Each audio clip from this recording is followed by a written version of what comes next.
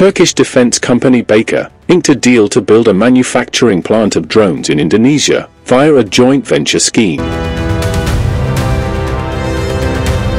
Military drones, whether for combat or surveillance, have gained global attention due to their widespread use by the Ukrainian military. These drones have proven highly effective in countering Russian artillery and infantry advances in the ongoing war, which will enter its fourth year later this month. The effectiveness of drones on the battlefield, now deployed by both sides in the Russia-Ukraine war, has revolutionized modern military technology. Turkey has emerged as one of the world's leading producers of advanced military drones.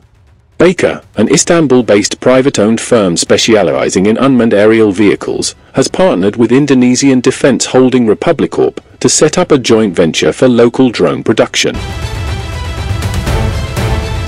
The deal signing for this entity took place on the sidelines of Turkish President Recep Tayyip Erdogan's talks with his Indonesian counterpart, Prabowo Subianto, at the Bogor Palace. No information on what sort of war the Baykar Republikorp entity will produce, and nor the name of the joint venture or the factory's location.